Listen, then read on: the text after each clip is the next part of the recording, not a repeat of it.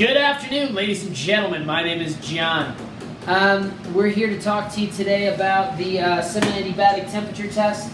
This is something that we built a long time ago, where what we're doing is we're taking our samples. Why don't you get a close-up of this?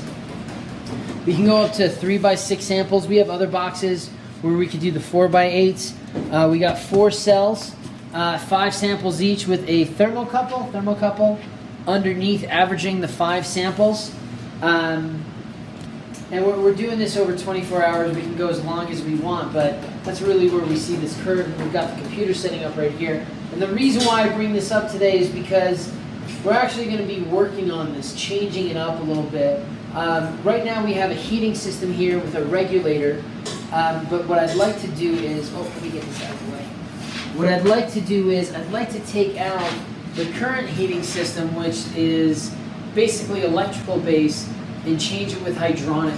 So we have water heating as well as water cooling. Still temperature regulated to simulate the environment where we want to create, but really just have that ability to go back and forth between the two.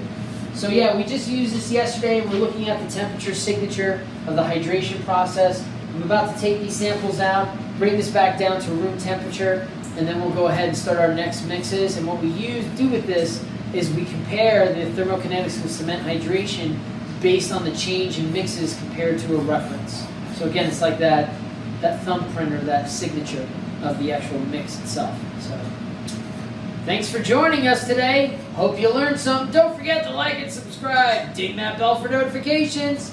Go, great! Great as